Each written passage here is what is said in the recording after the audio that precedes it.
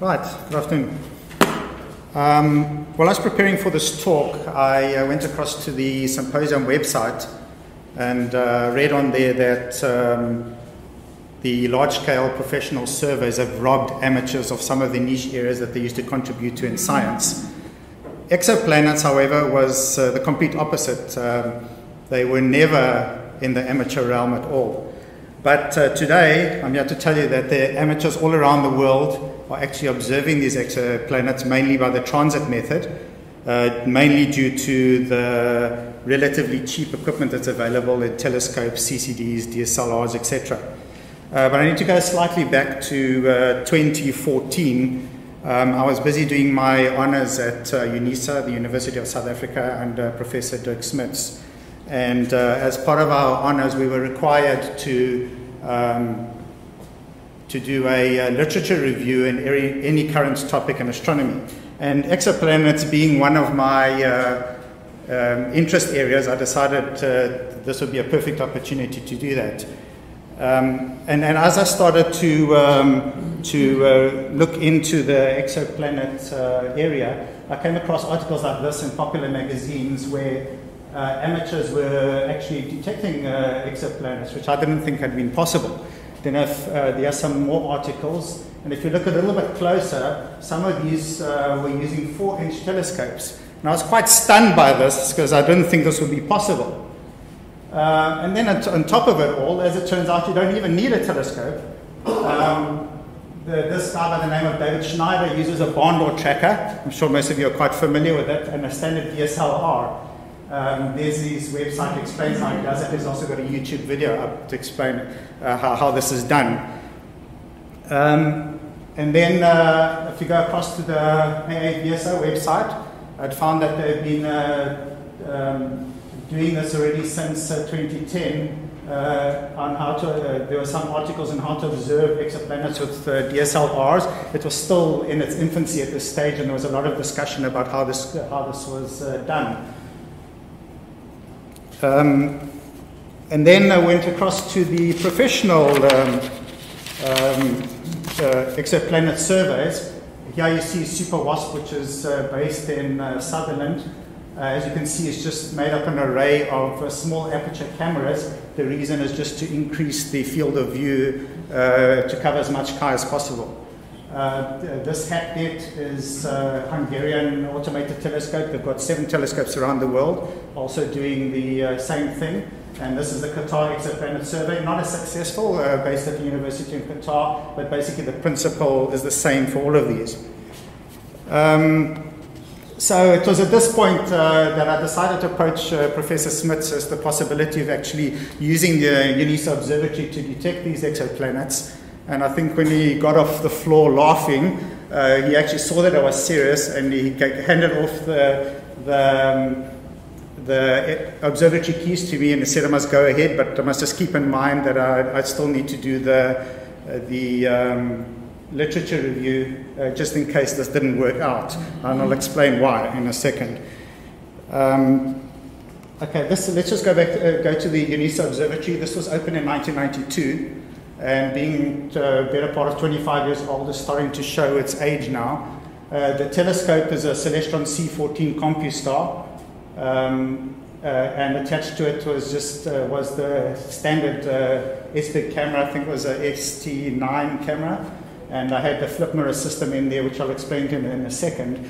I don't normally do this, but I'd like to just explain some of the issues that I had, because it might encourage some of the amateurs out there to say, you know, we professional astronomers, sorry, let me just go back. Professional astronomers have got everything perfect and whatnot. This is considered a professional observatory, but there's actually a lot of problems with it.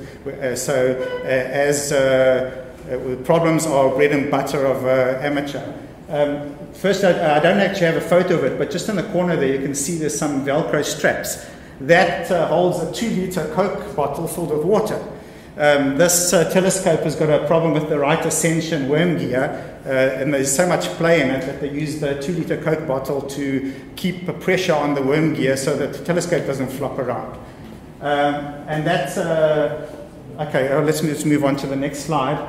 This leads to problems like this with the wind gear, that the telescope periodically sort of slips anything between 5 to 10 arc minutes, which meant that I had to limit my exposures to 30 seconds only. And that's the reason also for the reason I had the flip mirror, is trying to align a telescope is actually quite difficult when it's flopping around. And to add to the problem is this is the only device I've ever come across in 20 years of working in IT that had a Y2K problem. So it doesn't actually know that it's in the 21st century, which means that during alignment, the sidereal time was completely out, so you had to fool the telescope into saying that this is where a star is when you actually could see nothing, and then only after the telescope is up and running, then you had to actually point it at the correct stars and resync it. But even then it was never perfect, because you had to sort of slew around all over the sky trying to get this thing sorted. The other problem I experienced was icing of the CCD camera. That took about 4 months to resolve. We had to send it into professionals to try and sort that one out. Lastly, the observatory lies under one of the standard instrument departure paths out of OR Tango Airport, and this was more common. This, I think, was SA226 to Munich. This happens more often than what I'd like. Then I'd like to move over into the environment. This is Pretoria, for those of you not familiar with it. This is the UNISA campus, this big building on the front here. This is a sort of typical winter's day. With the pollution. This is on a bad, so it's a bit out of focus, but this is pretty much a bad winter's day. So that was one of the issues I had to deal with. The next issue I had to deal with, sorry, let me just show you, this is the UNISA campus here. The observatory lies over there in the corner. This is what it looks like at night. And if you haven't spotted it yet, here is the observatory there. It's probably the best lit observatory in the world.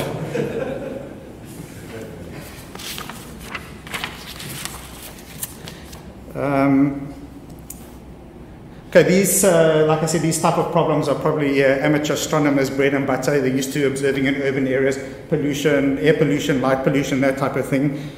But anyway, despite all these problems, I'd just like to just get on to how we got into observing the exoplanets. So I'd like to introduce you to the Exoplanet Transit Database, which is hosted by the Czech Astronomical Society.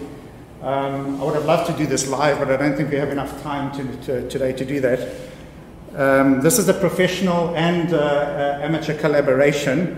It started initially as a amateur database created by a guy by the name of Bruce Gary, which I'll get to on a bit later. On the left-hand side there is a list of known exoplanet transitors. If you go further down on this page, you can see there's a whole bunch of information on all these different exoplanets. And if you click on any one of those links, it takes you to more information on the actual exoplanet itself. At the top here, we got the right ascension and declination, the visual magnitude, the transit depth, as well as the transit duration. And further down on this page, you can see these are data that's been submitted by both professional as well as amateur astronomers. You can see some of the quality is better than others. And more importantly, right at the bottom here is a link to the original article on the discovery of the exoplanet, which you can use then to compare the parameters that you're going to obtain a bit later on. Right. Now this is where the magic of this website for me happened. If you go to the top here, there's a link there that says called Transit Predictions. You go in there, you insert your latitude and longitude. You see I've done that for Cape Town for tonight. I've selected the 9th of March there, and below it prints out or gives you a whole list of exoplanet transits that are visible from your current location for tonight, or for the date that you've selected. You can see it gives you about a 30-day window. Just important thing to note, this is universal time. Don't make a mistake like I did. And then you realize that you're actually not seeing anything, and meanwhile so it's just a time error. These transits, they show you the start, the midpoint, as well as the end point time of the transit, as well as the hour angle or altitude and azimuth, as you'd want to try and observe these things above 30 degrees just to give yourself a fighting chance. There it gives you the transit duration, The visual magnitudes, you'll see most of them, the ones that I'll show you later as well, were also in the region of about 9 to 12 magnitude, so they're quite achievable with small telescopes. And this is the transit depth, is actually the depth of the light curve, which I'll show you a bit later. You'd like to try and get, select a transiting exoplanet with a maximum transit depth just for starters until you actually get familiar with the observing procedure. Okay. Then if you go back, if you click on any of these links on the left here, once you've selected your exoplanet, it takes you to this page, which gives you a star chart, which is quite handy if you, like me, with having trouble with your pointing on your telescope. You can use this to hop around. This is generated from the digitized sky survey by the Space Telescope Science Institute. If you click on that link, it takes you to this page. And if you put in the name of the object or the exoplanet that you want to observe, you can then, down here, you can customize your star chart that you wish to find it, because some of them are quite tricky to find. You can select here, you can either select a FIT format or a GIF format. So this is quite handy if you just want to hop to find the right star to make sure that you've got the right object that you're looking at. This is, for example, a 60 arc-minute or 1 degree field of view that I took off that website. Then we go over to the at the bottom of that previous page here, so this one here, once you've selected your exoplanet that you want to observe, it gives you the predictions for the next 365 days. Now this is quite nice here, the dark or the bold entries here, for example, show you what is actually visible, and these ones are not visible, and these ones are partially visible. But the nice part here is you can see there's 2 transits that are visible on 2 consecutive nights, which is quite handy when you want to work out the orbital period. That's quite an important parameter that you need to work out at the beginning. Otherwise, you can have to obtain it from the papers before you can actually work out anything else. This is the model fit your data. Once you've actually gotten your photometry, you can actually submit your data to the Exoplanet Transit database. They've got all the information on how to contribute, the exact format that's required, and that type of thing. And this is the type of information that you get back once you've actually submitted your data. You'll see it gives you the 2 light curves. You can see these are pretty noisy. It gives you residuals at the bottom. Yes, so this is, you can see it corrects here for the atmospheric extinction with the tilt. In the differential photometry, it compares, gives you some of your other data, but more importantly at the bottom here, okay, I see there's some errors, I didn't notice that, but it compares your data that you've just observed with the actual catalogue or the literature values. Further down, it's got some the geometry and that type of thing as well, which is quite nice to see. This is the observers community for the on the Exoplanet Transit database. Okay, just off the map here, there's only one observer in southern Africa, and that's in Namibia. But these are just some of the amateurs that I just selected from around the world. You can see the typical amateur type of setups, but there are also professional observatories that are actually on the system contributing data to it. This is now we're going on to the actual capturing of the photometry and the capturing of the images. Here I've said you must start an hour before the transit occurs, once you've got it off the database, and at least finish an hour afterwards, because what you want to do is get the out of transit the brightness there and there, so you can actually see whether you've actually observed the transit or not. And then you take a whole time series across the whole transit, across the transit duration, hour before, hour after. Importantly, we are doing differential photometry, so you need to have reference stars. This one was 2 mass, and that large number was Qatar 2b, and these are the reference stars are selected. Normally the literature says you must try and select stars of the similar spectral type, but in practice that's actually very difficult to find, so I just eyeball it, pick something that looks the same brightness, and it actually worked quite well.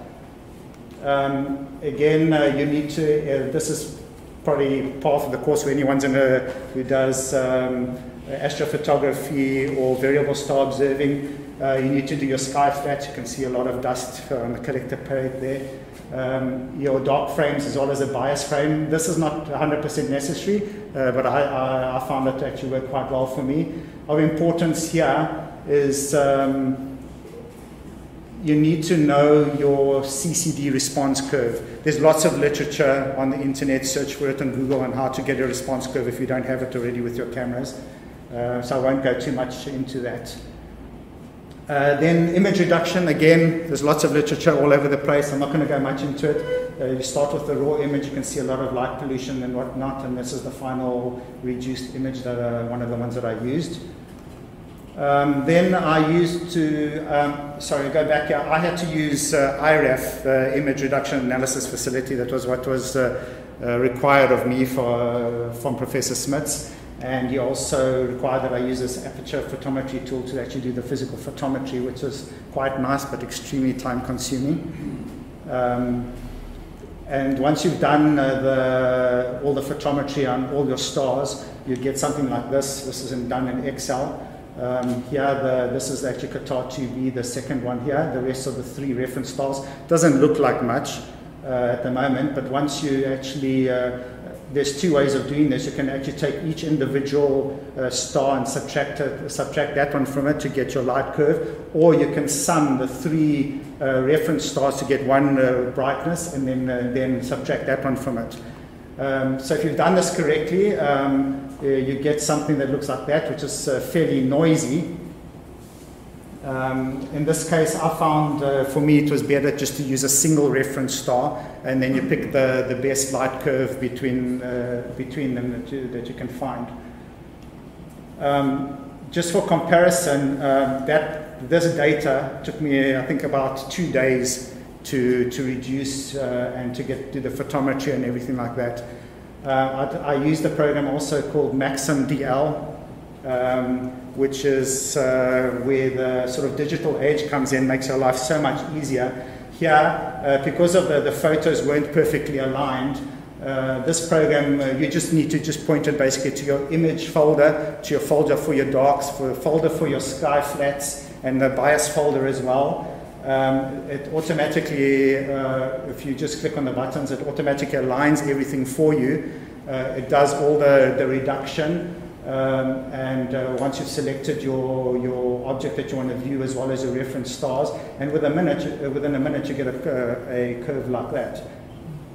So there's a lot of stuff that you can still do, edit different parameters and that type of thing, but just you can do this while you're busy observing to actually see that you are actually getting a curve or not. And this also is very useful in observing variables as well.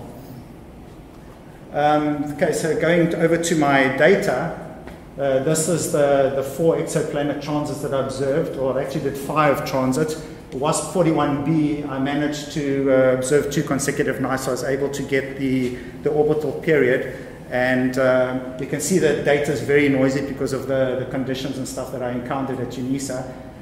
However, this curve gave me an error of 0.04% in the transit, in the orbital period, which I thought was quite impressive despite all the problems that we had. Just one other thing on here. I'll show you the parameters in a second.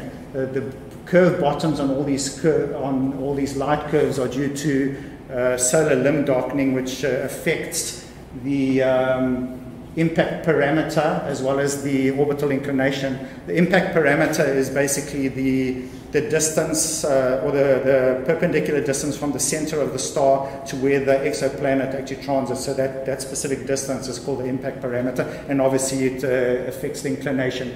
So the impact parameter I was able to determine to within about 25%, which is not really good. But the rest of the parameters were within between about 10 to 15%, which I think, considering the data, is actually quite impressive. This is just some of the parameters that you can get from that specific light curve. I'll explain to you in a second how to get this. You can obviously just submit the information to the Exoplanet Transit database, and you could be happy with what you get. these parameters are very easily calculated, which I'll explain in a second. If you can see there, we get orbital periods, planet-star area ratios, the transit duration, the impact parameter, which I just discussed, stellar density, stellar mass, the stellar radius, the semi-major axis of the orbit, orbital inclination, and the planet radius, just from one light curve. This is these parameters you can obtain from this paper, which is freely available by Professor Sarah Seeger and Dr. Gabriela Ornelas. I was actually having trouble originally with this curve at the bottom, and I did send off an email to Professor Sarah Seeger, which she was quite kind enough to actually reply to me. Because I was having trouble getting rid of this, and she told me that in practice the sort of works a little bit opposite. They fit the data actually to the light curve and not the other way around when it comes to the solar limb darkening, the curve at the bottom. So that's why I didn't correct for it, because I didn't have the software to be able to do that.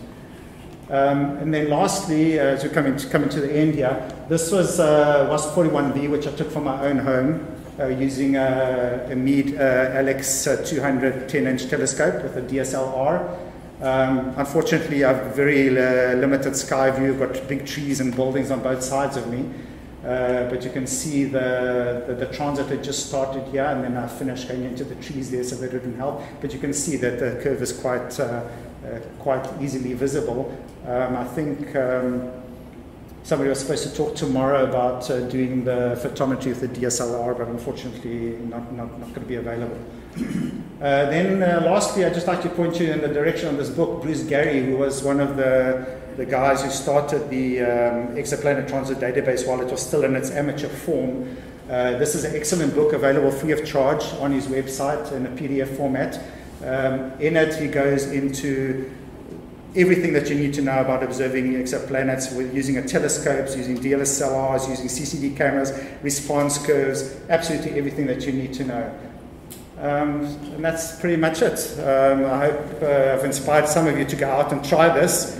I think some of the guys in the Pretoria area, we're already making plans to actually get together and actually show them how to do this.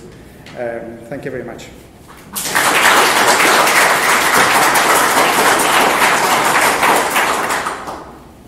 Questions? Mike? Yes. Was your first question is, was your advisor impressed that you were able to get a signal? Oh, absolutely, yeah. Later on, after I did this, I did BVRI photometric calibration of the same telescope under the same conditions, and I managed to get to about a couple of hundredths of a magnitude resolution using that same telescope. So it was based all on this that I had done previously. So may I ask, were you using the blue blocking filter that Bruce Gary recommends, or some other filter? No, I was actually unfiltered, completely unfiltered, because the problem was because I had a 30-second window before the telescope would shift because of the gear. I had to actually do it completely unfiltered, because otherwise the minute you add in a filter, it would take me over the 30 seconds and I couldn't take any pictures. So this was completely done in white light. So it just goes to show that you can actually do it. You don't need all these fancy telescopes, all these fancy filters, that type of thing. You can actually do it with very, very simple equipment. That Celestron C14 is not even connected to a computer system at all in any form.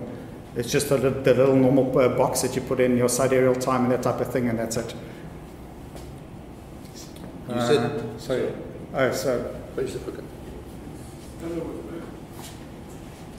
A comment for you. To add to your toolbox, have you heard of Astra Image J? Yes, I have. I did try it. There's lots of tools available. Look, I had to work with what Professor Smith said I needed to do with, so I did try that out as well. For me, I just found, there's lots of different tools. I found Maxim DL did everything for me, and then I had to just deal with what Professor Smith told me I had to do.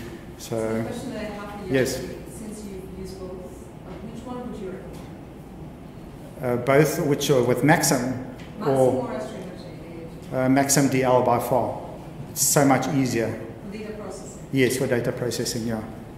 For me, I found I used that Maxim DL while I was at the telescope itself. I also did some variable star work for Professor Smits as well, the same thing, and it's actually very nice that you can, as you're busy saving all your FITS images and whatnot, you just point that thing and just click on analyze, and it gives you the curve immediately. You can see immediately whether you're on a completely wrong star or whether you're actually seeing what you're supposed to see, and that was the nice thing about it for me. So, yes? You show one of the flaws of the telescope, and you show a RA shift. And I have also had those, but if the mirror flips, you get a similar system. You get a similar movement, plus a collimation change. So did you pick that up? No. What you mean when the telescope actually shifted? In fact, yeah, when it moves suddenly.